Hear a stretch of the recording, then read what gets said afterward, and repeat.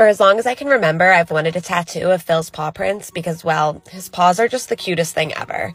But I've been indecisive about whether I wanted it on my arm or on my side, so I was thrilled when I found out about Ephemeral and their made-to-fade tattoos that last for 9 to 15 months.